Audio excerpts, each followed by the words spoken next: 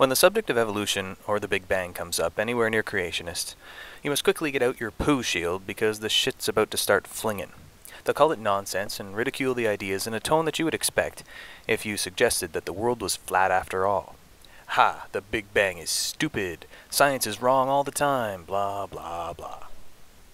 The most important question to ask them is something along the lines of, please explain your understanding of the Big Bang, or please explain your understanding of evolution.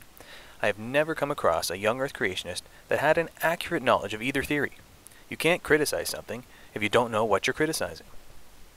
My personal theory on why we never hear from young Earth creationists who are informed about evolution and the Big Bang is that those creationists who really went and studied the facts to actually learn what it's all about were convinced by the simple truth of it and are no longer staunch young Earth creationists.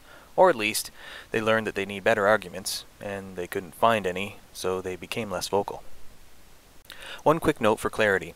The Big Bang and evolution are two separate and distinct theories that don't rely on one another to be true themselves. You can accept evolution and not the Big Bang, and I say accept because it's not about belief, but acceptance of plain facts. The leading theory before our current Big Bang model was that the universe was cyclical, expanding from a singularity and then collapsing under the influence of gravity to start the whole system over again. This was a slick theory that answered the question of where the universe came from. It was a simple, elegant answer. The universe was always here, cycling on into infinity.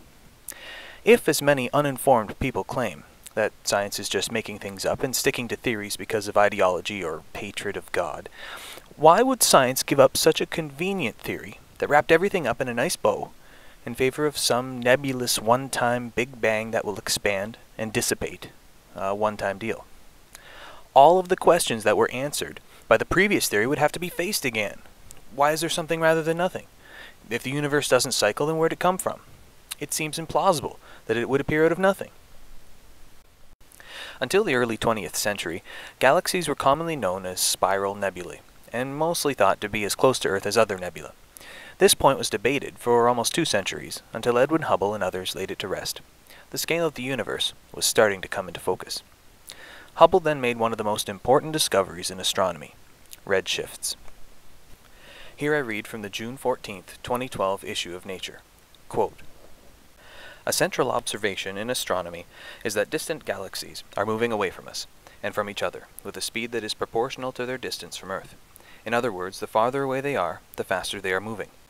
Because the speeds of galaxies can be measured from the Doppler effect, which shifts the galaxy's light to the red end of the electromagnetic spectrum, their distances can be determined using the constant of proportionality between speed and distance, known as the Hubble constant. This central observation, called Hubble's law, is crucial evidence for the now accepted view that the universe originated in a Big Bang as a tiny, unimaginably dense entity that has been expanding ever since. What's more, it provides astronomers with a neat way of determining the distances to objects which would otherwise be impossible using only the object's observed positions in the sky." Unquote.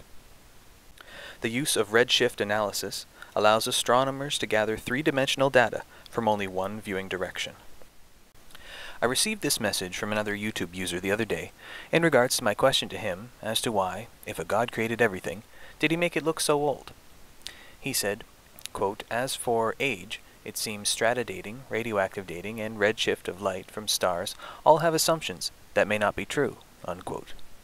The thing is, he's exactly right about assumptions that may not be true, but the mistake is using that position as a conclusion. It should not be the end point of inquiry, but the beginning. What underpins these assumptions? What logical conclusions were used in their formation? What facts were used to build the theory? Another common criticism of the Big Bang is the misunderstanding that it claims that something came from nothing. That is not what the theory states at all. There is no such thing as nothing. What we call empty space is a boiling, bubbling mess of subatomic particles popping into and out of existence according to the laws of quantum mechanics. What the theory actually states is that something came from the quantum fluctuations in empty space. That is far from nothing. Which brings me to the point. The science journal Nature for the 14th of June 2012 ran an article and a corresponding study titled "Reconstructing the Third Dimension" and "Big Bang Tomography as a New Route to Atomic Resolution Electron Tomography." Now, I'm not a scientist and I don't pretend to understand everything in the article, but what they are saying here is that they are directly importing the scientific methods of Big Bang cosmology and applying them to scanning electron microscopy in order to determine the three-dimensional positions of atoms from images taken from a single viewing angle. And it works! This is a stunning validation of the science that underpins our understanding of the universe at large, and more directly the science that lies at the heart of Big Bang cosmology. How do we know that the assumptions that underlie the theory are sound? Because they are constantly tested and applied, and now they are applied outside of cosmology and externally validated. One by one, the uninformed criticisms against science made by desperate ideologues are being knocked down before their very eyes. The next time someone tries to tell you that the Big Bang is not science, calmly refer them to these articles in Nature and watch them squirm.